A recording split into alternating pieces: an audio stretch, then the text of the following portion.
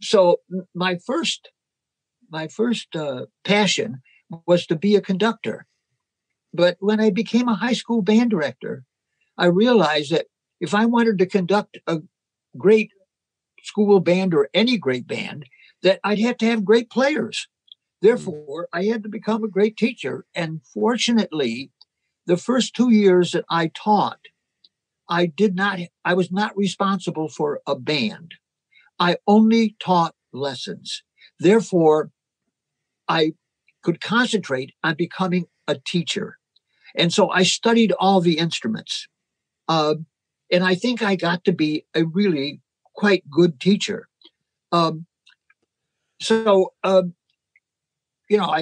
that that was first of all almost I wanted to do it because I wanted to conduct a great band.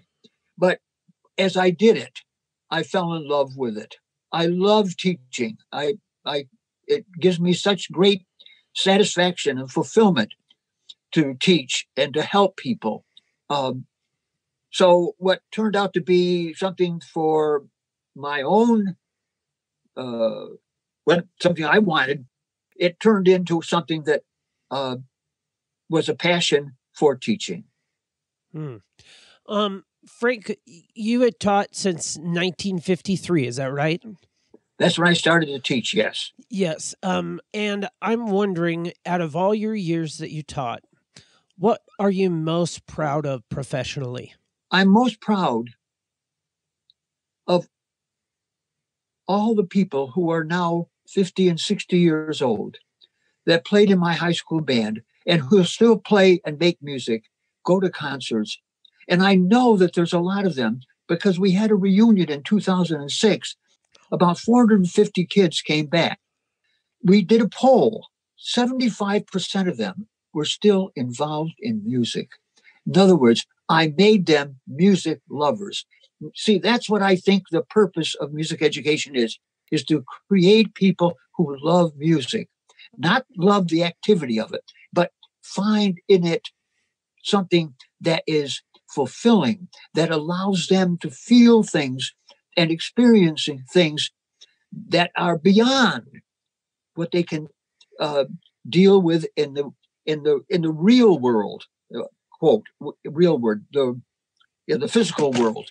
Mhm. And um, I mean that's what I'm really proud of. That's the bullseye.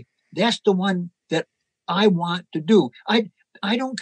I mean, I want them to love the band that I'm conducting, and they do. But more important, I want them to fall in love with music, so that and and we don't know whether we succeed or not because when they're with us, they're captive.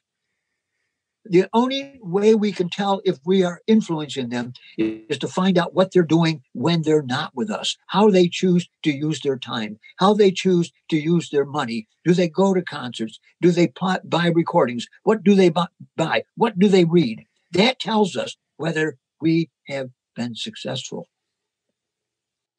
So would you say um, that when a student goes on, that they move from student to friend? Has that happened for you?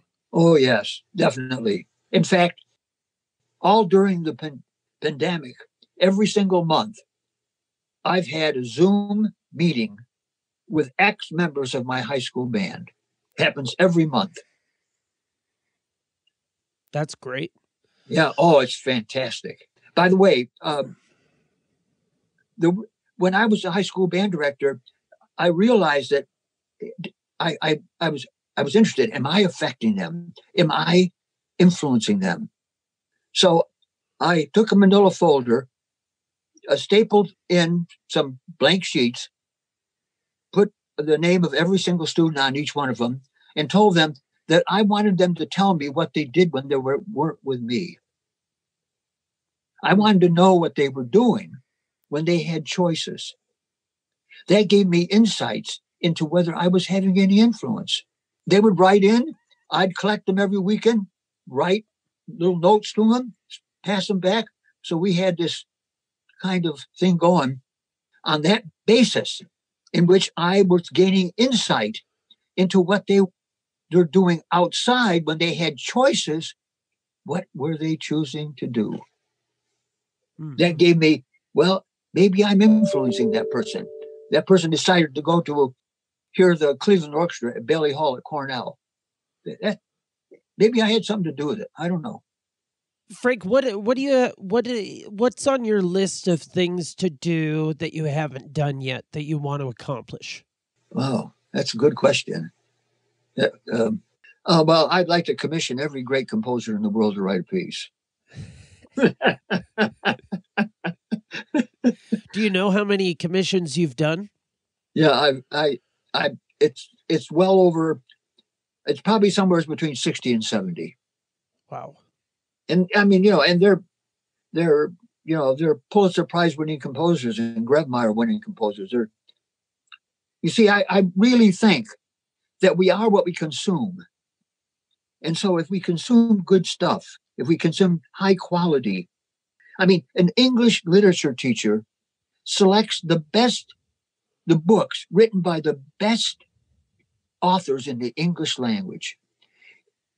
We should try to offer our students the best things created by the best authors in the musical language. And so that's why it's so important to do something about the literature from the elementary school to the high school. I mean, I guess if I had a lot of money now, I would try to interest great composers to write for young bands. Because you are what you consume. I mean, if I read classical comics that don't challenge my intellect, that doesn't challenge me too emotionally, in other words, doesn't make me think, I have to commit myself to wanting to discover. That's what great music does. It's not like the sun where you just sit on it and you feel it. That's what entertainment music is. Classical music demands something of you, but the reward is incredible.